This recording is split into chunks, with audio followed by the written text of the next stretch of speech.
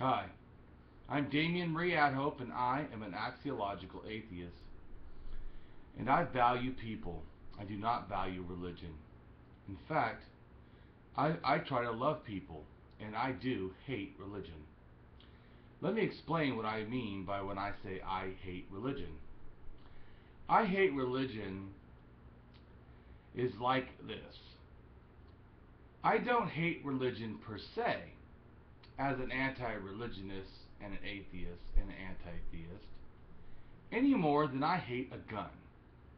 However, a loaded gun, like religious belief, is always potential to be dangerous. But not all guns are used to kill.